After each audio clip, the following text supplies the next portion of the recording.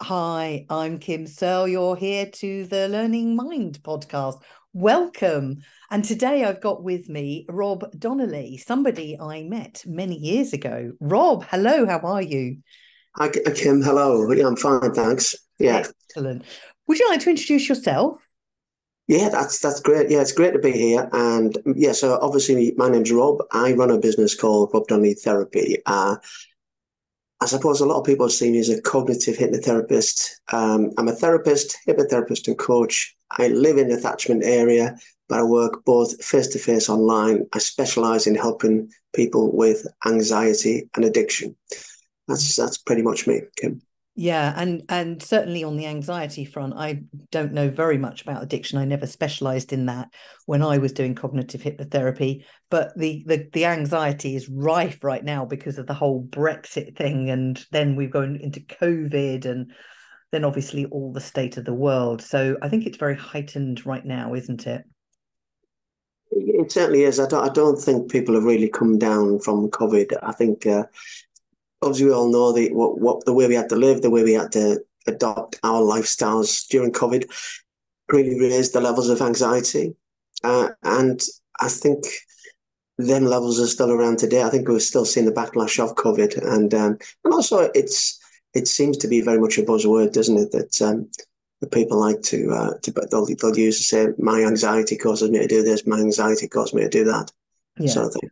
it is, and I think probably a conversation for another time, but anxiety has different meanings for many different people because I used to call it stress. Hello. So, Yeah, one of the things I wanted to ask you, Rob, particularly today with the nature of the work, is that, many people get stuck, don't they? And that's the symptom of a fixed mindset. What do you think is going on there? yeah, it's interesting. When you asked me to come on, I did. I must admit, I did put some thought into this, and when we're born, and I'm not sure if you can see this diagram. Can I hold this diagram up? Yes, yep, So if you have a quick look at this diagram, obviously yes, we're actually born with a complete vanilla mind. So babies don't have anything at all. They're completely empty. Then yes. as we go along our life's journey, that mind is populated with all the input from teachers, from friends, from family, Mm. from just about everyone. And that's, for me, causes people to adopt a certain identity. And sometimes that identity could be massively negative, really. And very much you'll hear people say, I can't play football, I can't write poetry. And that's usually to do with some sort of limiting belief. And people will get stuck in a fixed mindset because of the identity they've taken on based on what's happened in their life in the past, if that makes sense. That does. And it's really interesting that you say that. I hadn't, even though I do similar sort of stuff, I hadn't really thought of it that way. You're right. They've taken on an identity, so they don't know any different, do they? That's it. This is who I am. And they think that can't be changed. Is that what you're saying? Yeah, exactly. The words you used couldn't be more pertinent there. This is who I am. I don't bake cakes. I don't play football. I don't run marathons. These are the sort of words that we hear people use I as got a few of those. I don't run marathons either. yeah. I love it. Yeah, I love one of the simple things when I'm talking to clients, and I'm sure you know about this anyway, is I always say, if you're going to say that, why not put the word yet on the end of it? Yes, good. And that yet is a presupposition of possibility, and growth is all about possibility.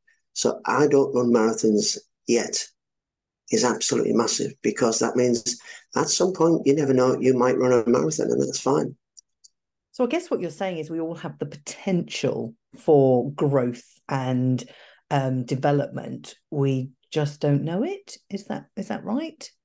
It's not so much that the learning mindset has been suppressed or anything. It's just that we just don't know we've got it, perhaps. We all have a learning mindset, but I believe that our identity and our limiting beliefs sometimes squash down that line, that learning mindset, Mm-hmm. so that people won't even consider stepping out into growth. I mean, people live in two different places. They either live in protection or growth. We both know this. And people with a fixed mindset tend to live in protection. That protection is usually there to keep them safe, from something, and whatever that limiting belief might be. I'm not good enough. People like me don't run marathons. I can't do this. I can't dance. I can't do public speaking. That will keep people stuck in it. And the sort of work we do, if we do it properly, helps people move from protection to growth. Like I said, and everybody has the potential of having a growth mindset. It's just a case of the stories you tell yourself and how we help them move, overcome that limiting belief, whatever that limiting belief might be for them. So the fixed mindset then, from what you're saying, is very much about keeping us safe. Is that right? Safe from what? Well, that's an interesting question, and that could be very different for everybody, really. Very different. It's, we go back to anxiety. Anxiety was first discovered when we had the fight or flight response system, where somebody was facing up to the saber-tooth tiger, and they could either fight or they could flight, really. And for everybody, that's safe from what is different. It could be safe from being humiliated in class when they were a kid. They might have got talked down by somebody, and that would stay in their unconscious memory. It could be safe from making myself look a fool. It could be safe from failing. For everybody, it's that protection mode. But the reality they're creating for themselves is very real. So, the way they're seeing the world and the way they're staying in protection mode, that's a reality they're creating for themselves. That's very real.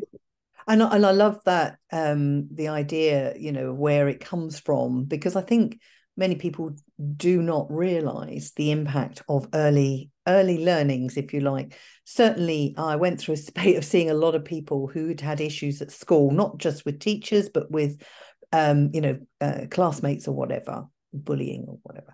But it's not always intentional, is it? It's just the person has said something, but it's the individual who has taken it on and decided what it meant, is what I got to when I was talking with clients. Would that be your experience too?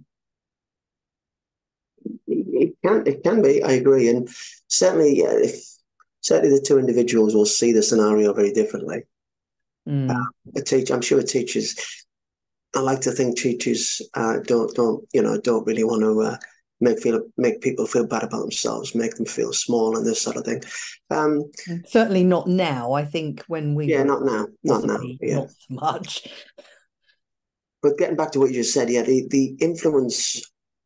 That's why I showed that identity diagram, because the identity we take on is very much driven by our events and what happens and what people tell us and what we take in from other people, all the way through our lives, really. Yeah. So we adopt an identity that really isn't us. That identity isn't really us. It's an identity we've taken on based on all the influences of teachers, friends, family, just about everybody in our circle at some point.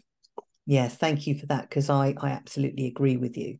So where does this learning mindset come from, and how can we tap into it? Well, like I said, I believe everybody's got the potential to have a learning mindset. How can we tap into it?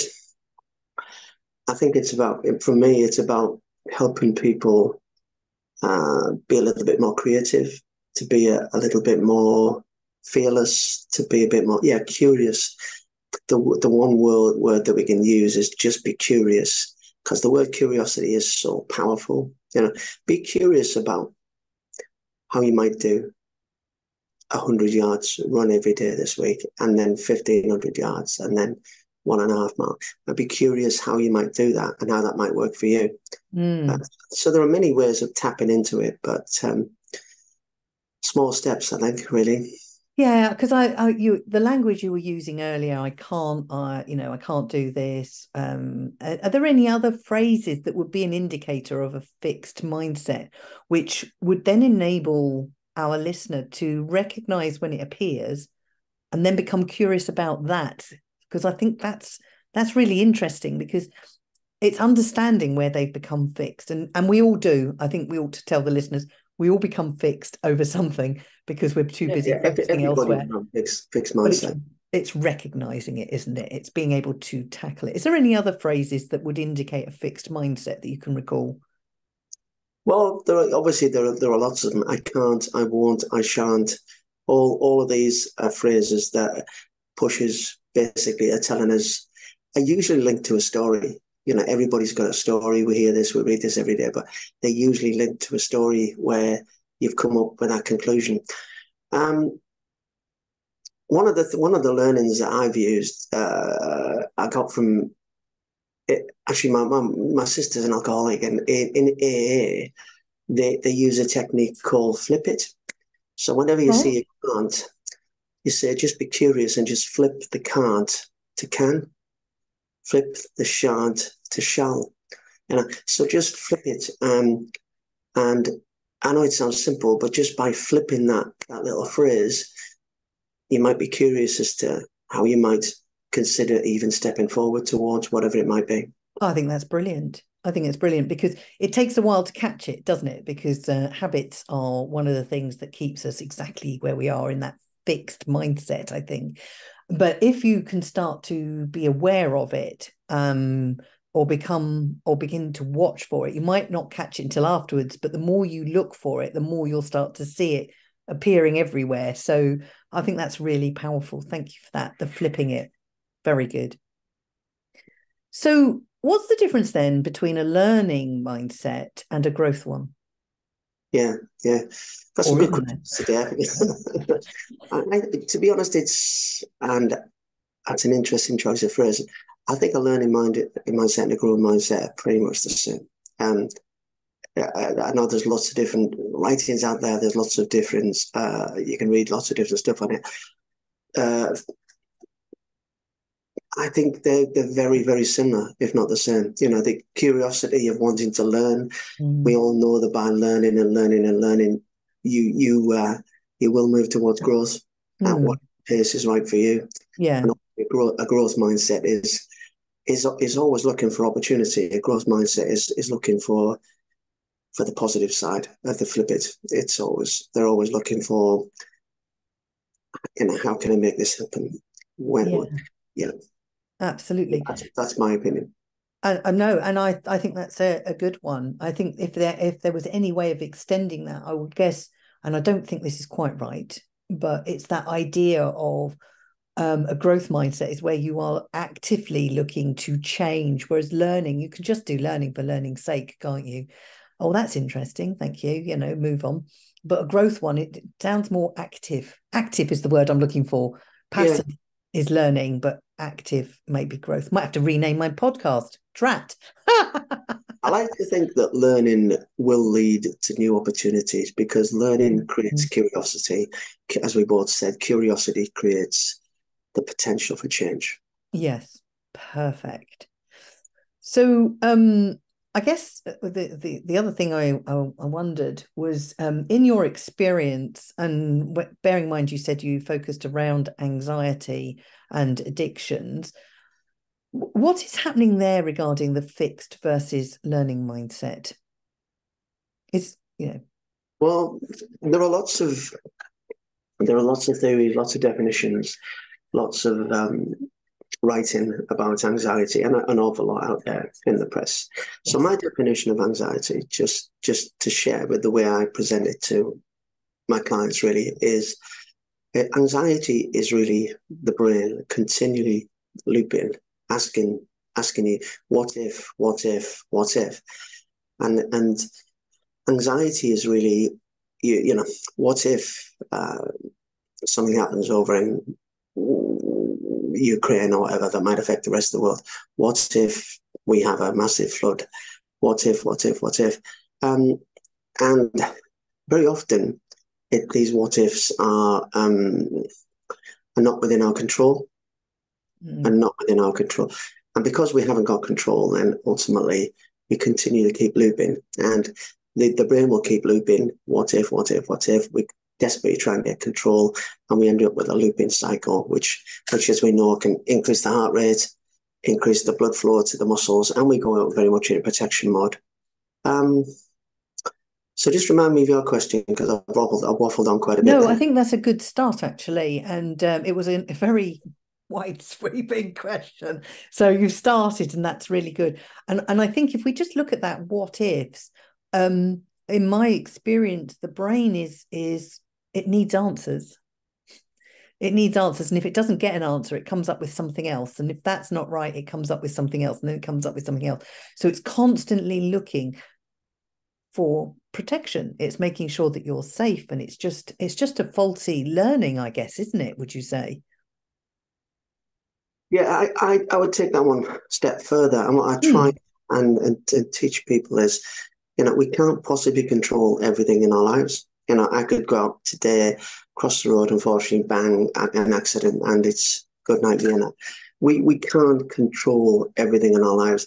So we need to get a level of acceptance that we can't always control everything. And very often we can't control whatever's going on in the news. We have very, very limited control. So I think if people can get a level of acceptance that they can't always control everything, then it's not going to be the solution to everything, but it will help them control these negative, anxious thoughts, which are spiraling away. And as I call it, it's interesting, I call it standing outside of the headmaster's office when you return. Do explain more.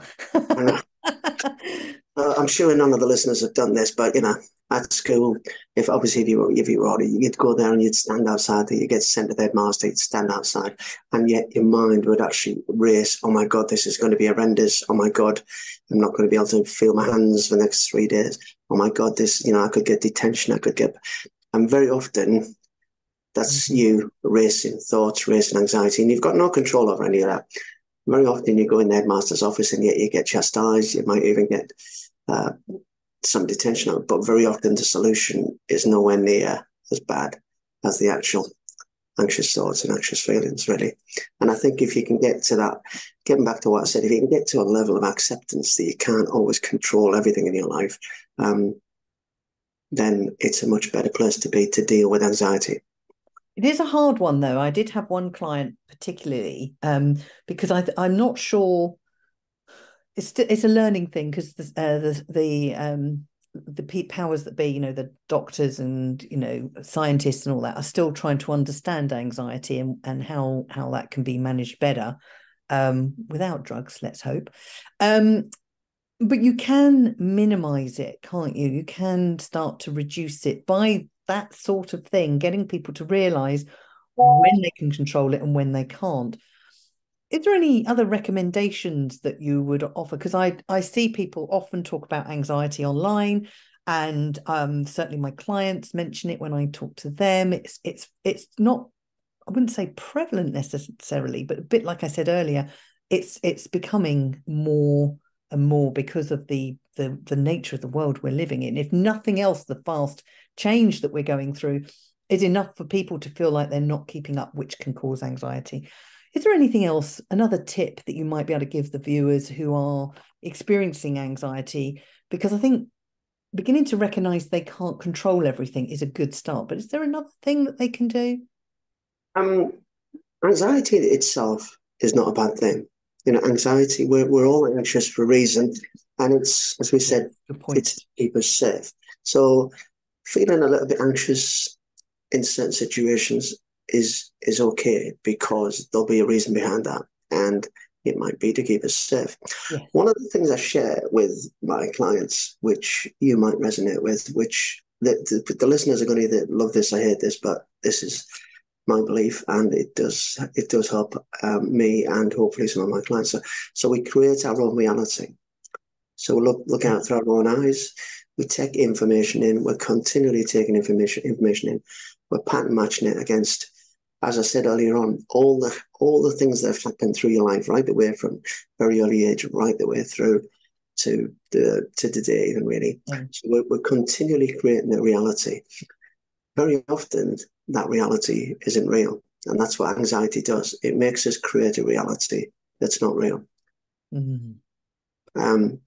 That's where the what ifs come from. That reality isn't real. It's a reality we create for ourselves. So I would say to people, and again, there is no one solution that's going to work for everyone, but ask yourself when you're in the midst of that anxiety, is this reality I'm creating for myself real? Is this reality I'm going to walk in the headmaster's office and not be able to feel my hands for the next 3 days and end up with, 2 weeks to 10? Is that real? Of course it isn't. It hasn't happened. So is this reality real? No, it isn't. How would I choose to feel? How would I choose to feel? And that will at least help pattern interrupt the way that you're thinking at the time. Yeah. Again, will it work for everyone? Of course not. Is it a solution to everything? No. But there will be times when it certainly will help. And all behavior has a purpose. If you can pattern interrupt that behavior, which is what anxiety is, it's a behavior. If you can pattern interrupt it, then you have a chance of curtailing that behavior and helping you think and feel differently about the situation. Yeah, I love that. There's a whole different conversation in there as well, but conscious of your time, Rob, which I do appreciate you giving up for today. So just to bring this to a close, I think what you've said here today has been very powerful in terms of understanding more about the mind, the fact that there's a fixed mindset and a learning mindset, that we have the ability to recognize our fixed mindset now by the I can'ts, I shoulds, I musts, whatever. And then being able to become curious to get us over to the more learning mind or growth mindset, as you've mentioned. I love the fact that you are talking here about, where this has all come from. So one of the questions I didn't ask you, and we'll just squidge in, how can we develop that or encourage that learning mind, not just in organizations, but, around us? Because let's face it, some of our family, God love them, may be fixed. Well, I've got to go back really back to basics, back to what we said at the beginning of this recording and so forth. Because when I do find people who are rigid in that fixed mindset, and that's like you said, we've all got brothers, sisters, loved ones who might be. I always go back to just be curious. Just be curious. Just be curious how different it might feel if you just try doing things different. And it's a small world, it's a small word, but it's so positive, really. And that works for me. Perfect.